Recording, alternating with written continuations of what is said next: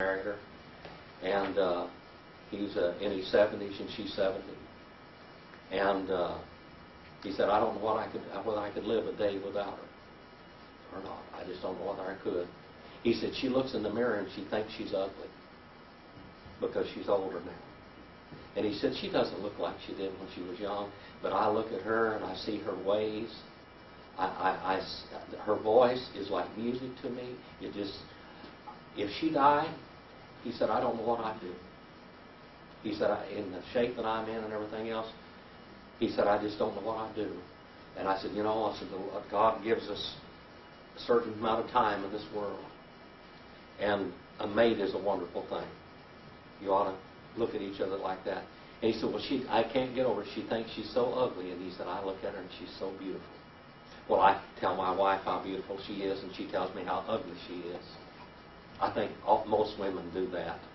They look at themselves. That is, if they're not 18 years old.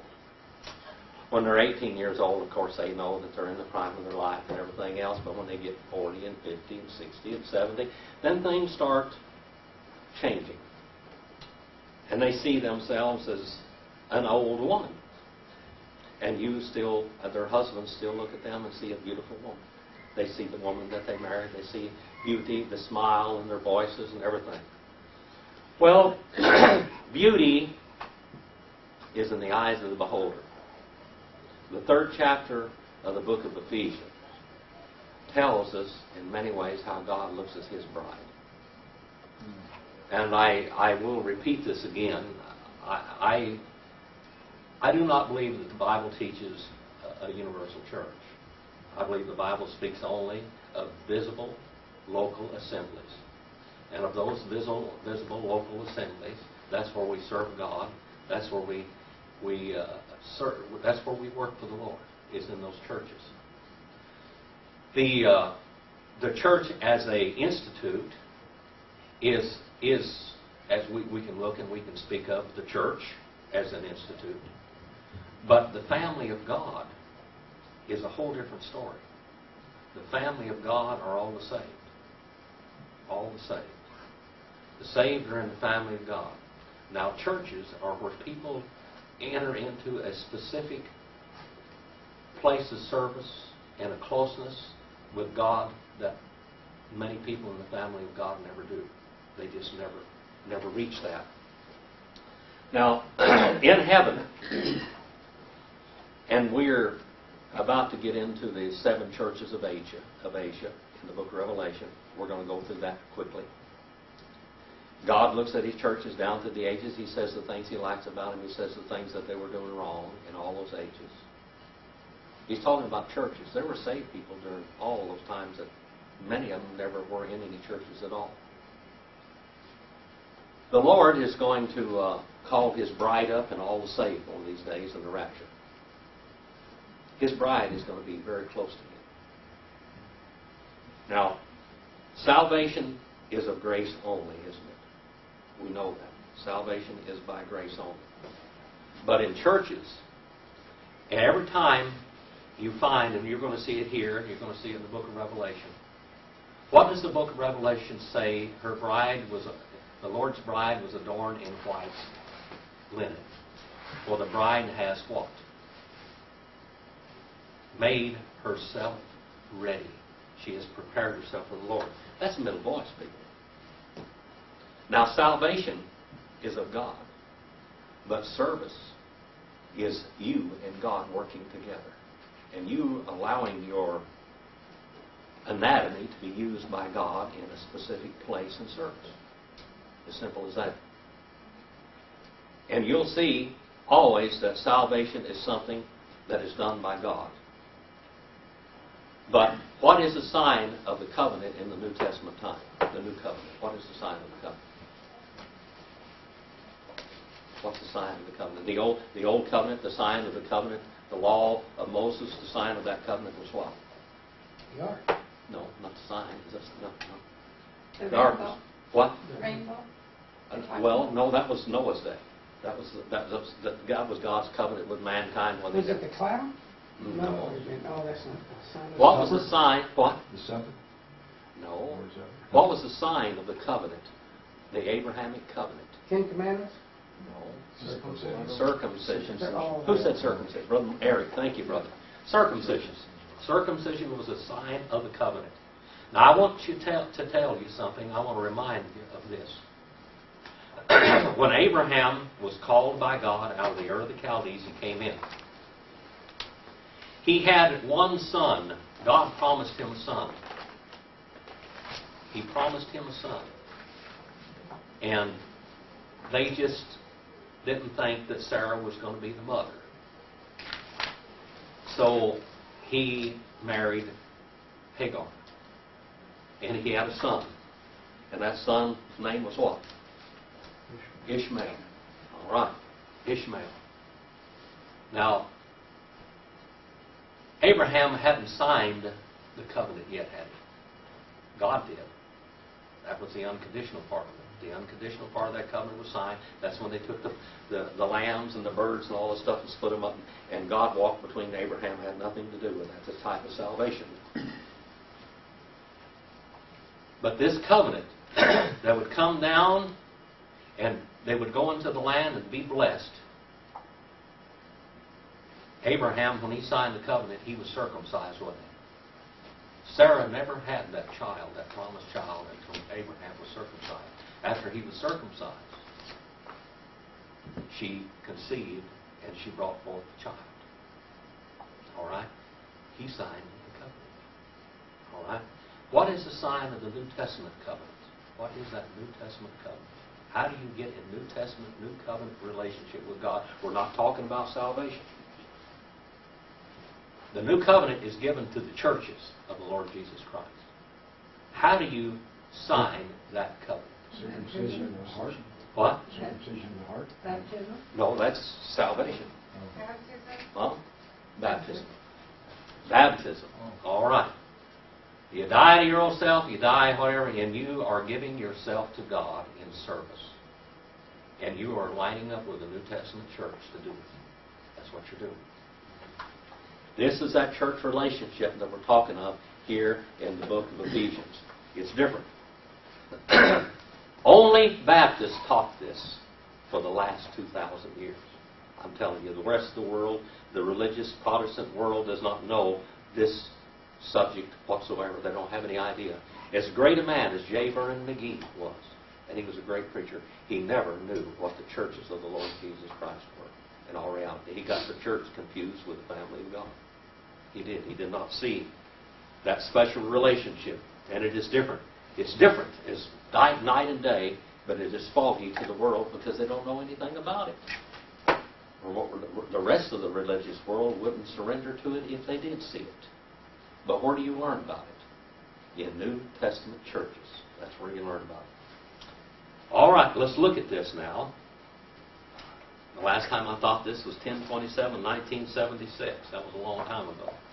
How long ago was that? 4 years after I graduated.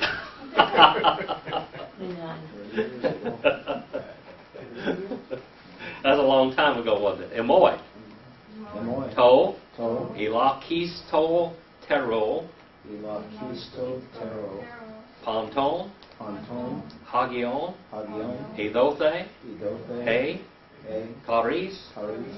Haute. Haute. Tois. Tois. Eth Nissen. Ethnicity. Euangelis Saste. Euangelis Saste. To. To. Onyx E. Ne Aston. Onyx E. Aston. Aston. Pluto. Plutos. To. To. Christo. Christos. All right. This is quite a verse. Paul was very familiar with all of the riches of the ancient world.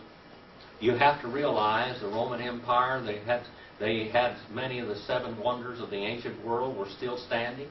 Many of these, you have to realize also that down in Egypt, the pyramids, how many of you have seen the pyramids of Egypt? Well, they don't look anything today like they did originally. They were one of the wonders of the world. You know that each one of those pyramids was covered with alabaster stone polished like glass? Did you know? They shone like mirrors when people would see them. These were wonders of the world. Paul had seen some of the great riches of the world. There were places in the Roman Empire, there were those temples and things that had not been destroyed yet by other peoples. Great riches. But Paul's going to start talking about the riches of God. God has riches that we can't even understand. You know what the millennial reign is of Christ? You know that we are going to be in kindergarten, we're going to be in preschool there, preparing us for eternity in heaven with God. Just think about it for a little while. What's God going to be doing? The Lord is going to be teaching us. What we learn here is nothing. We have no idea. How many of you ever seen heaven? We talk about it, don't we? That's about it. We talk about it. We can compare some of the beauties of this world.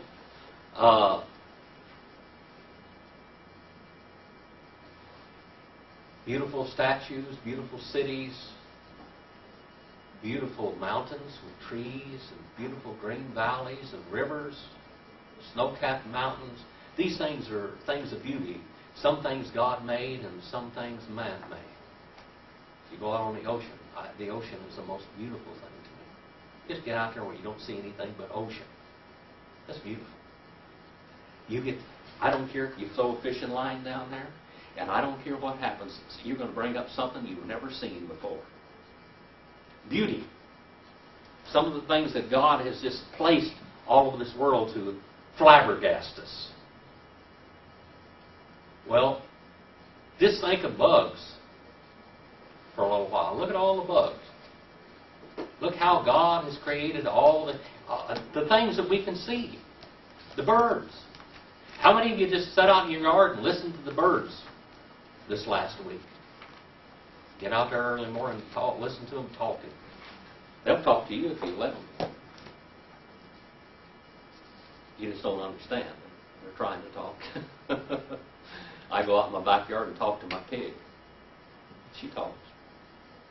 She communicates. My dogs do. My chickens do. All the horses, they all communicate. Cats. You know, in that millennial reign, all the animal kingdom is going to communicate again with mankind, just like it did in the garden. We're going to get to see what the Garden of Eden was like. The world is going to grow, the world is going to populate like you cannot believe, and we're going to be taught of the Lord directly.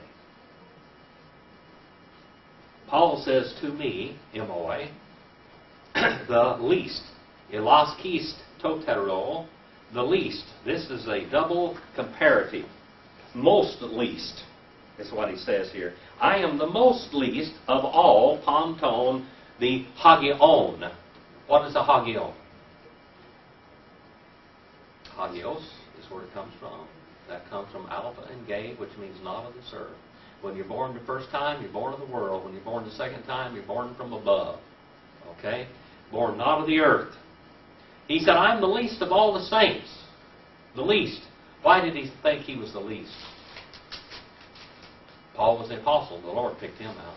Apostle. Apostle means, apo comes from apo, and stello means one sent out with authority. That's the gift that was placed in what?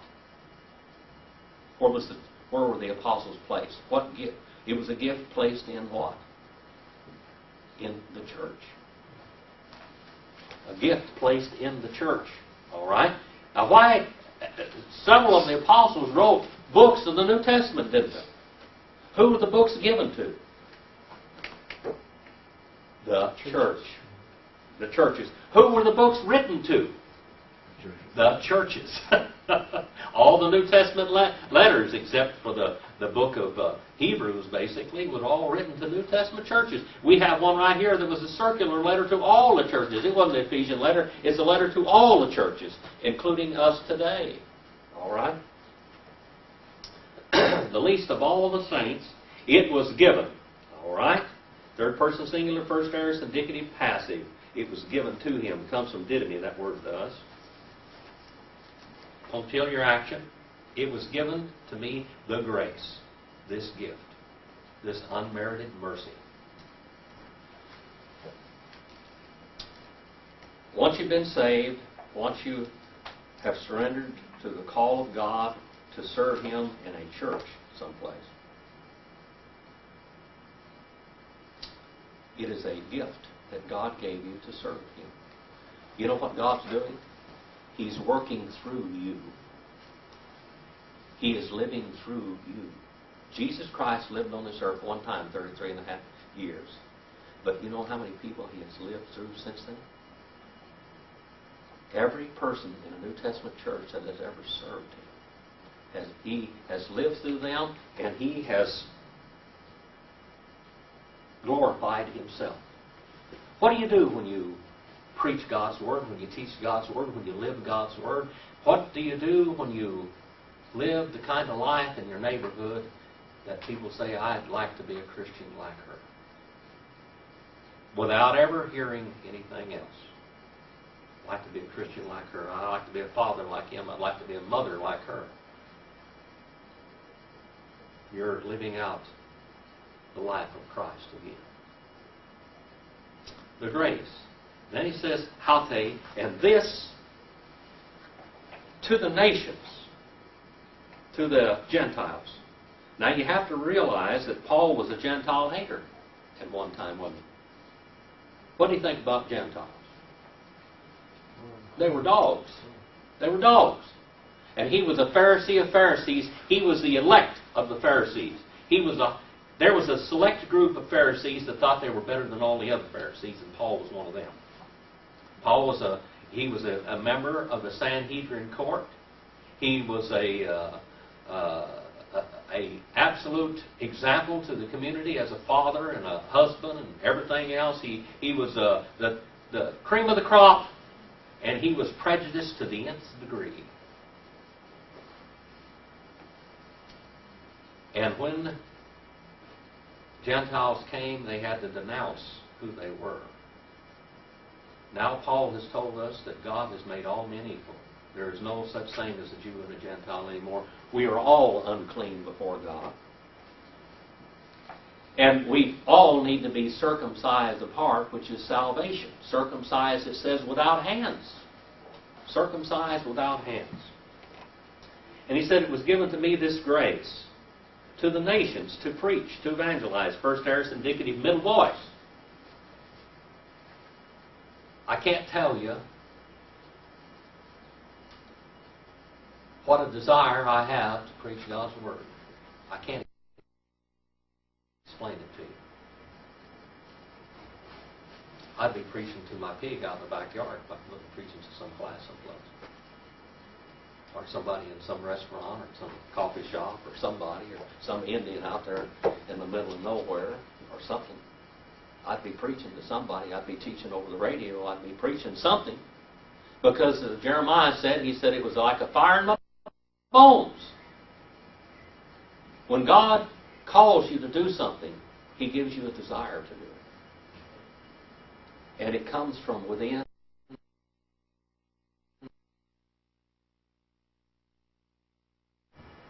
Because God's Spirit and your Spirit, you get going the right direction. I can't explain that to you except it comes from inside and it comes from outside. And it makes you want to preach, want to teach God's Word. Paul says here, it was given this grace to me, this gift to me, to preach. And then it says told. And this word here is very, very unusual. It was a word that was invented. The Septuagint in Job 5 and 9 and 9 and 10, and in Romans 11 and 33. It means ana, ek, and iknos. It means to not be able to interpret. It When the white men came to this land over here, the Indians could slip around and go all around their villages and everything, and they could watch them, and they never knew the Indians were there. When the Indians left, they would even rub out their tracks, so they'd never know they had even been there. That's what this word means, is to rub out tracks. That's what it literally means, is to rub out tracks. Untrackable. Can you say that word again? Nex e ni oston. It comes from ana and ek and hyknos. Untrackable. Unoutable. You can't figure it out, is what it means. You can't figure it out. When we have fought wars at different times in the world, they had what we call special forces that could slip in and out, get in and out of places without being seen, kind of camouflaged and everything. That's what the Indians were doing here all the time. When England came over here, they thought they could stand up in a line and shoot at the Indians, and the Indians would whoop the socks off of them. And the only reason why the Americans won war against the English was because they fought like Indians. They had to learn how to do that. And they could rub out their tracks wherever they go. They could not be tracked down. They got a guy over there in the Middle East or someplace right now. They've been Osama bin Laden. They've been trying to find that rascal for a long time. He's rubbing out his tracks. He's untraceable, untrackable. Unsearchable is how it's translated. Riches, putos. Unsearchable riches of the Christ. We can't really understand those riches, can we? The world is so much in our way that we can't even see we can't even see the true value of the glory of God.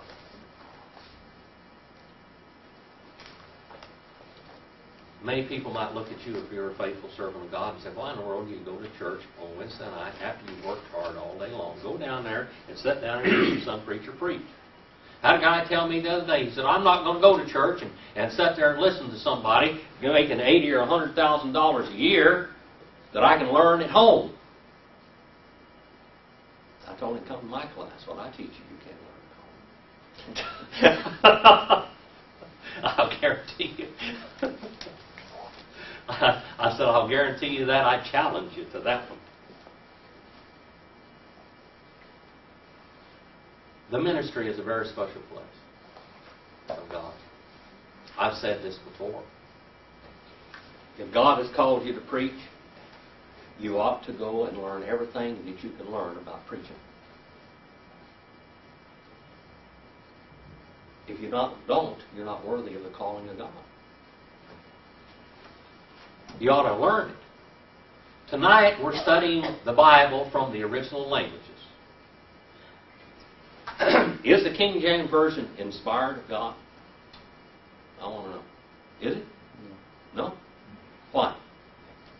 You had about 50 people translating that, and it was translated for the Church of England with all of their doctrines intact. All right? How about New American Standard? Is that one inspired of God? No. It's probably the most accurate, though. It's a lot more accurate. It's a lot more accurate. Is it the Word of God? Yeah, partially. Is it the Word of God? Partially. No. It's not the Word of God. It's translators' word, interpretation of the Word of God. Now, if you wanted to study the Word of God, what would you have to do? The Word of God. The original scroll. You would have to go to the original languages. You miss so much. Otherwise, you're reading somebody else's mail. Right tonight, you know what we're doing? We have a direct line to God's Word. Minus no translator or anything. You've got it. We can sit here, we can discuss the Word of God, and we can see it. Absolutely. That's God's Word. This is God's Word. 3 and verse 9. No middleman. You've got it in your hands. You've got the Word of God. Do you see how important it is to study the Word of God? The Word of God? If you were a preacher and you couldn't read the Word of God to find out what God really said, are you really doing the congregation any justice? How long does it take to learn the Word of God? It took me 12 years in seminary. You know what? All I got was a license to learn at that time. I didn't really know much. All I got was a license to be able to pick up the Old Testament and New Testament and be able to read God's unsearchable riches and try to communicate them to a congregation or to a people someplace. That's all I got. I can go and I can read Kyle and DeLeach. I can read many commentaries in Latin and Hebrew and Greek. A lot of those things, you know, they comment on in Latin or German. You got to be able to read a little bit of those languages to understand even the word studies. Very important. Paul said, I was picked out, and this grace was given to me to preach the unsearchable riches of God. We ought to be able to at least go back and find out some of the basics of them. Kai, potise, tis, pei, oikonomia, tu, mysteriou, tu, apokekru menu. Apo, ton, ionon, en, to, theo, to, ta, panta, katasanti.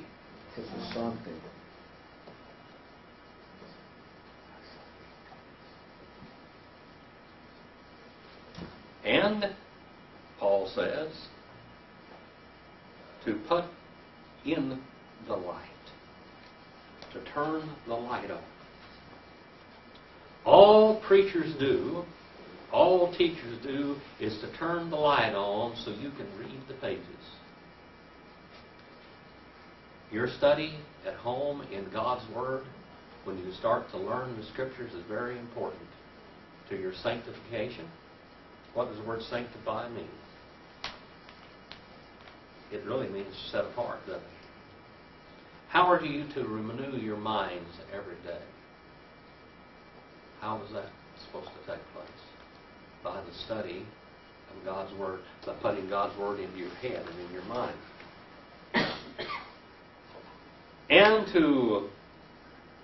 Now remember, Paul was the trustee, the executor of this estate that God had given to him. His estate was to bring the Gentiles into churches and to indoctrinate them. What is the job of the church in the world today? It's not go ye therefore, is it? What is it? Make saints into the church. Make disciples. Make disciples. Make habitual learners. Teach. Make habitual learners. This is called a discipleship class right here. This is a discipleship class. You don't have to take this class. You can go in a church. You can listen to a preacher preach, or one of the young guys, or whatever. You can listen to him preach over there. But if you really want to be a disciple, then you go into a discipleship class and you learn the Word of God more perfectly. And I think we have one of the greatest classes in the church because we're learning God's Word directly. When we play in Hebrew, we learn from Hebrew Old Testament. When we're in the New Testament, we learn what it says directly. Our Ephesians 1:18. Somebody go to Ephesians 1:18 and read that to me. Ephesians 1:18. It's just a page over in most of your Bible. I pray that your hearts will be flooded with light so that you can understand the wonderful future He has promised to those He called. I want you to realize what a rich and glorious inheritance He has given to His people. That's beautiful, isn't it? He said, what He's going to take the eyes of your heart and turn the light on so they can see. Who's He talking to? New Testament churches. To build them up in the ways of the Lord so they can make disciples. And what are they going to do, these disciples? Be baptized, following the Lord, and then teach other disciples. And to put on the light, what the oikonomia. What's the oikonomia? It comes from oikos and nomia. Okay? What is this? Is the church today the administrator of God's kingdom? Are they the executors of God's kingdom in the world today? That's what it says right here. This is oikonomia. This is the house law. Okay? This is how God's mission in this world will be accomplished by His administrator of His kingdom.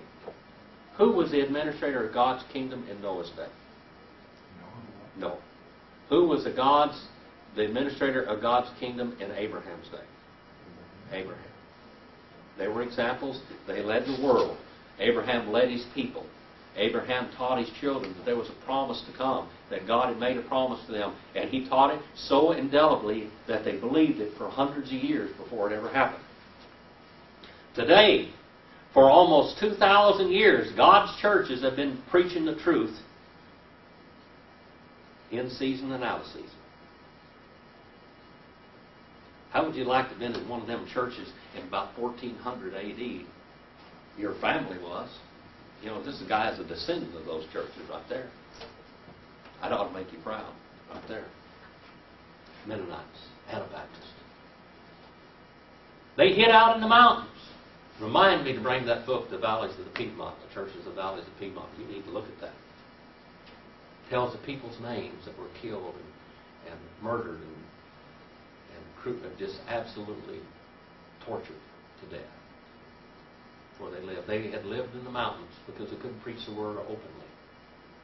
Many times the Anabaptists were absolutely forbidden to make one convert. Did you know that? To even make one convert. They never fought in a war. They never harmed anybody out through history. These people were separate from the world. The writer said the world was not worthy of them. They preached the unsearchable riches of God. It was there. They were the real legitimate administrators of God's kingdom all that time. The churches were Catholicism, the Church of England. You know who told on Catholicism when they killed all those Anabaptists in the valleys of the Piedmont, the Waldenses? Church of England told on them. The only thing about the Church of England, she'd done it too. She came right out of her mother. You know, the fruit doesn't fall far from the tree. She acted just like her mother. How many of you remember Queen Mary? Mary, Queen of Scots? What kind of a person was she? Was she religiously tolerant to Baptists? She burned everybody at the stake that disagreed with Catholicism. Tried to bring her country back to Catholicism. All down through the ages, God has had His people that were the trustees, the managers, the management of God's Word in the world. And what did they manage? What did they manage? To mysteriou. What's that? The mystery. Now, who is the Word of God a mystery to? I talked about the church tonight because we're in the church chapter of the Bible. Who is the church a secret to? The unsaved. Well, it says a secret to the unsaved, but it's a secret to all of those outside the New Testament church relationship. Brother David, did you understand what a real New Testament church was 6 months ago? No. Do you understand a little more about it today? Yes. Because you've been exposed to it, haven't you? You have to be exposed to one of those before you know what it is. That teaching comes from them. It just doesn't come from the world. You could stay 50 years in a Free Will Baptist church and you're never going to hear it. You're not going to have it. It's not going to happen. You could stay in Catholicism for 100 years and you will not hear it. Well, they got some kind of an idea that they are the church. But they gave it up a long time ago, about 1,800 years ago. Matter of fact. The stewardship of the mystery, this mystery, of the having been hidden. Perfect participle passage, genitive singular neuter. This mystery has been hidden. Who's it been hidden from? All the other ages. All the way back to Adam. Adam did not know the secret that God would bring all the people in the world together in one administration. Everybody, black, white, yellow, red, purple, could have part in the service in the New Testament church someplace. But to the world, it's a secret still. Hidden from the world for ages. Ages. Angels sought to understand the mystery of Christ in His church.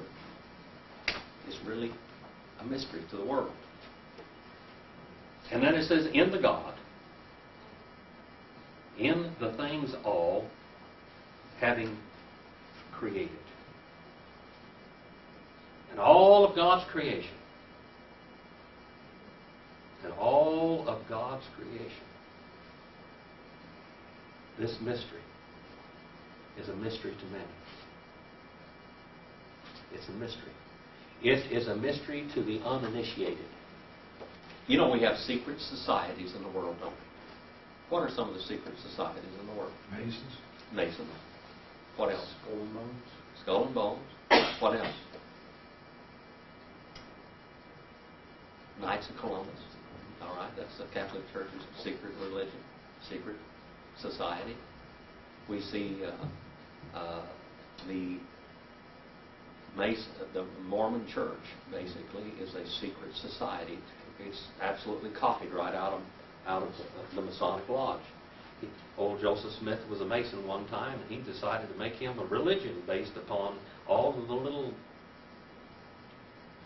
ceremonies and things that they did. And if you are familiar with the Mormon Church, they very much studied it very much, and the Masonic Lodge, you're going to see a whole lot of similarities there. He took that and made it a religion, a secret society. You know, Satan has never created anything, and God has created all things. But Satan did do something. He was the father of lies. He's the father of rebellion. He's the father of sin. He's the originator of sin. Every time God has ever done anything, Satan has imitated it. Remember when, now this is a close correlation here, symbolism. Remember when Moses went into Egypt? He took his prophet with him, didn't he? Who was his prophet? I took his brother Aaron. He took his brother Aaron. That was the prophet. Moses was like the God, and Aaron was the prophet. Well, Aaron would speak, and he would perform these miracles, and Moses would tell him what to do. When he went down there, the first thing he went there before Pharaoh, the first miracle, what was the first miracle that he performed? Do you remember? When he turned, what? Water out of the rock? No. That was a It long was either the grasshoppers or well, that wasn't. the frogs or Yeah. the blood. The staff. Now, when he turned the staff, Aaron's staff, into a serpent, what did the magicians of Pharaoh do? They threw their staff down and they became serpents. But God's serpent swallowed all of them up. Every time that they did something, even when they turned the river into blood, what did they do? They imitated. Okay? When God found His New Testament churches, what did Satan immediately do?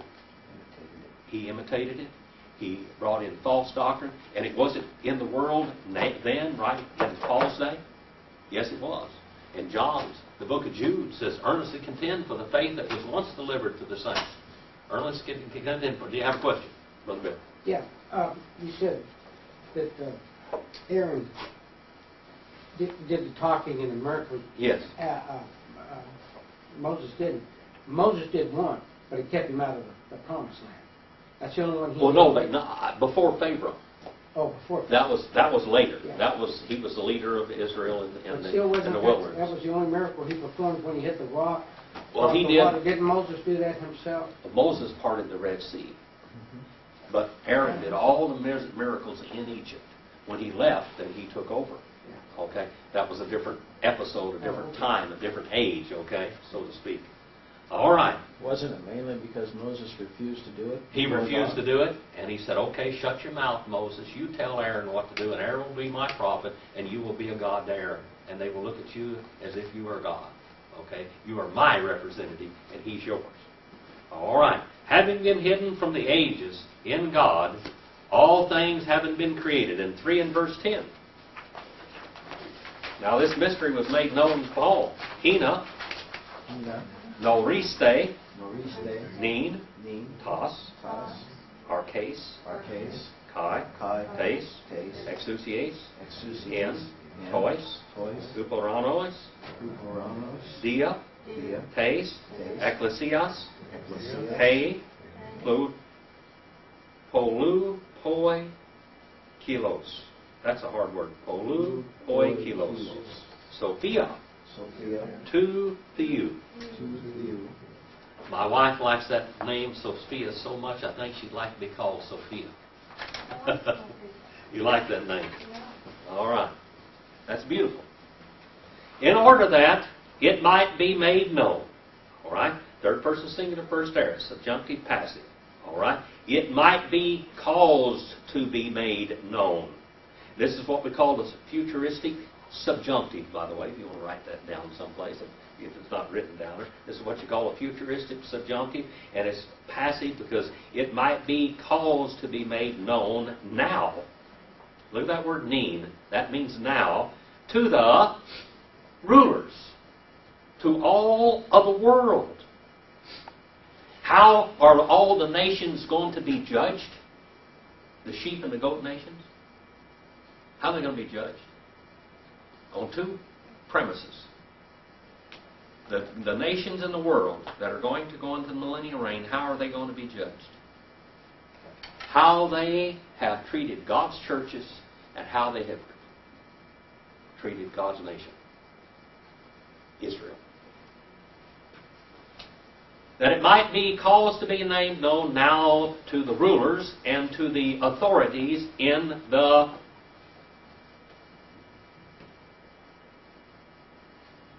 Uranos. What is that? Heavens. But what is the epi-Uranos? Above heavens. In the heavens. Now, every nation on the earth has spiritual forces behind it. Did you know that? Every nation on earth has spiritual forces behind it. Now, when God makes known His riches, His glories, His truths, His gospel to the world through His churches, all right, it not only happens here, but you know who's listening to us tonight? Angels. Did you know that? Angels are listening. That's what it says here. Angels listen to what's going on in this world. Angels are behind nations. Angels are behind people. Angels are behind politicians. I don't know how many good angels are behind them. I don't know about that. Rulers and to the authorities. And in Ephesians, the 5th chapter, we're going to see this repeated again. In the 6th chapter, that is. We're going to see who these rascals are. They're world grabbers. What's a world grabber? A worldly person? Well, what is a... what have they taught children in school for the last 20 years, by the way? Evolution. Well, evolution, yeah. But what have they taught them in school? Get out and succeed at any cost. What have been teaching in the movies? What are all these stock market movies about? Cutting somebody's throat to get ahead. Cut and slice and slit and go. Attila the Hun society. That's what we are. Attila the Hun society. Cut and slash and get ahead. To the authorities in the heavenlies. And then dia. What does dia mean? By the agency of. It means through, literally. But in here and many other places, it means by the agency of. You can look that up on page 90 if you want to write that down. By the agency of the tes ecclesios. Who is the ecclesios? How is the world going to be taught? How do the angels learn? Through the church. Through the church. Who's the administrator in God's kingdom? The churches of the Lord Jesus Christ. We have a job to do today. We have a job. We have a heavenly mission.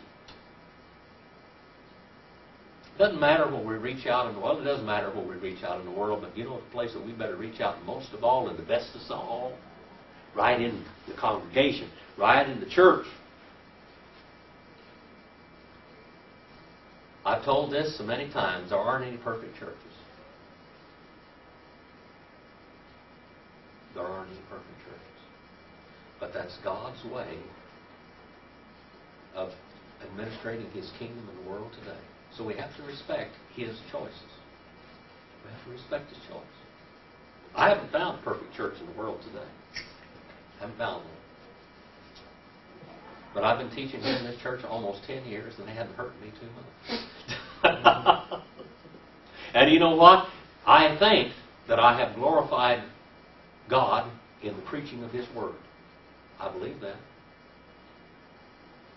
And I believe that for hundreds of years and thousands of years and millennia to come, that is going to glorify God. A little bit what I taught. Because some of them people are going to go into eternity. And they got a little bit of primer here of how to glorify God and how to serve God, and they've taught it to others. It really, I've spent a lot of time studying God's Word. A lot of years. Spent a lot of my time. My wife gets mad at me sometimes when I go to a restaurant with her and I take a book that I'm studying. Well, it's the truth. My mother looks at me and she said, "You got manners you haven't used yet." You know why? Because I'm interested. I took it serious about teaching God's Word. Well, I let you guys talk all you want. I'll say a word or two now and then. And I'll pray when we get ready to eat and things like that. Well, But you know I what? asked you what you're reading. Yeah, you asked me what I'm reading. I carried something in the other day. I forgot my book and left it in the car the other day. And she said, "Well, am I first place today?"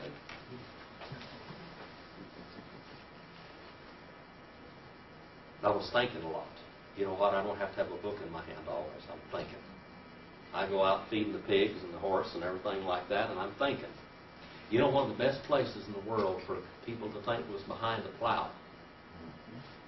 Is go back and forth doing the same thing. You didn't have to think much about that. You could think about God's Word. A lot of those old farmers memorized the Bible. They thought a lot about it. It's good for you to think. It's a good trick if you can do it. Learn to think. All right.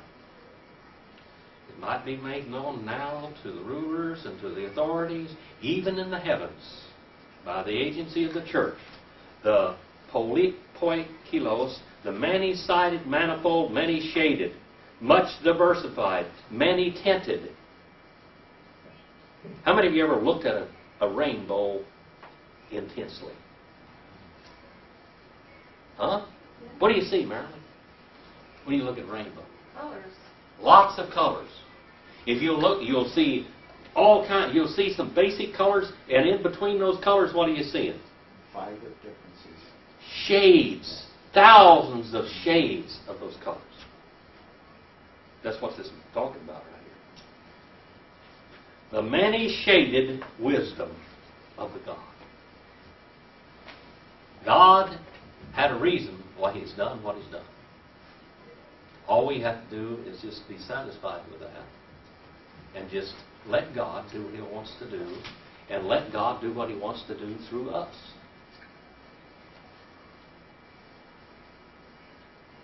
Let God do what He wants to do, bring His riches, His many-colored wisdom, variegated wisdom to the world. You know, when you're a machinist, when you're a welder, you learn different things, different techniques to do different things. You learn, when you're building things, you learn metal. You learn about different metal. How many of you know what a fluted barrel is? A long time ago, on the inside of a barrel, now there are grooves that make a rifle bullet spin, or a pistol bullet spin. It makes it more accurate. You have to have that barrel straight, and the grooves have to be right to make it spin right. They have to be the right twist to it. All this is very important. And my wife's grandfather was a watchmaker, and he was a gunmaker. And I know a little bit about guns, because I'm a gunsmith too. A little bit. What you call a shade tree gunsmith. And my wife, we were up in Carson City, Nevada, and I got to see one of her grandfather's guns that he had built. And this gun was built like in 1870. It was a match rifle. It was a target rifle. I looked at that thing. It had double set triggers. That's where you pull one trigger hard and then you just touch the other one when you get it on target. The breech was made in such a way it was very modern. It had double adjustable sights on the front and on the back, both for elevation, windage, and everything else. And of course, when you fire a gun several times, a rifle several times, what happens to it? The barrel whips around and doesn't land in the same place in the stock. Well, the stock was embedded in a certain way. It was floated. The barrel was fluted. It would cool better. You know, you have fins on things, and different. Even in your car, it's got your radiator has fins on it to cool it. The engine, coolant goes through it, and the fins cool it. It transfers heat. It cools it. That old barrel was a fluted barrel. I looked at all these things, all kinds of stuff. You know what? Only to a gunmaker or a machinist would that mean anything. As we study God's Word, I hope it means more to you when you know more about it. These things are very important. This word Sophia is the ability to bring about glory. It's the wisdom to bring about glory under any circumstances to the nth degree. It is the ability to bring about glory to God. That's what we call godly wisdom. All right? As you study God's Word, this wisdom, this Sophia, the many-folded, the many-sided, the many-colored, the many-tinted wisdom of God. Well, thank you very much for your attention tonight. I hope you'll learn something from God's Word. Every verse in the book of Ephesians is fantastic. But the next one talks about the purpose, God's eternal purpose in Christ Jesus. God's eternal purpose and His unpreventable progress. You know, everything that's going on in the world today isn't God's will. Everything that America does, everything that any nation in the world do, it is not God's direct will, but it is God's permissive will. He has allowed the rulers to rise and to come up in the world today to bring about the end times that we're coming to. This is what we call the apex, the climax of the ages of the world. It's about to come to an end. We're right there, close to the end time. I don't know how close it is. It may last another 20 years. I don't know. But we're close to the end of it. I never thought that I would see the things happen in the world that I'm seeing happen today. Never thought. I thought the Lord would come back before this happens. But as I see it, I just see the fulfillment of God's Word more every day. It's been revealed in God's Word. So many things that preachers and teachers have tried to teach in down through the world, down through the ages, down through times. In the 1600s, they did not know what we know today because of prophecy that has been fulfilled. Prophecy that has been fulfilled. After Israel became a nation, I don't know how anybody ever was a preterist again or a historicist. It's the second coming by the mind. I was taking a class from Pastor Phil on, it was an evolution class with Chuck Colson's. Yeah. And he was saying how if we all get together, we can change the world. But really, this is God's will. It's God's permission. Everything's going to get worse, and Yes. you can help in some circumstances, but you can't change the world and make it righteous. No. Because You we can't know do it. the... All you can do is protect your present family as much as you possibly can. That's what your job is. And your church, as a church, you're supposed to educate your young people. That's all you can do. Our job as a church is here first. How many churches are not educating their people? I've got a tape that I'm going to play on evolution in my Sunday school class when we get into the Bible in 8 ages. When we get to that place, I got it and I've listened to it, watched it a couple of times already. I think it will be a lot. It would be a lot of ammunition and a lot of good for our young people and for the parents to help teach them because they're being taught evolution in school. I mean, it's a shame that they have. And this is, it questions evolution is what it does. It just questions it legitimately, scientifically. And I'm going to do that play it in my class, and I want you to get everybody in there that you can get before we do it. I hope we fill the classroom plumb up because people need to know about this. What we teach tonight is very, very important. God's Word, God's truth, His administrator of His kingdom in the world today through His churches. But we need to act like churches. Ought to act. Amen. Well, brother, sisters, thank you for paying attention tonight, enduring those hard seats. Brother David, I'm glad that you're here tonight. I'm glad. I can see that you're a little uncomfortable. Your stomach's still hurting you. He had to go through the terrible ordeal and persecution yesterday. Brother, would you dismiss him? Yes. Dear Heavenly Father, we thank you for this time that we have to come to hear your word. Lord, we just thank you that you can write it on our hearts and impart it into our minds, Lord. Just help us to go out into the world and to make it known to others who do not know you, Lord. We just thank you for Brother Jim and the work that he does for your glory. We ask that you would be with him tomorrow in his test, that the doctor would have steady hands and that he would have a favorable report. Lord, we just thank you for his family, and we thank you for all the people that are here this evening. In your blessed name. Amen.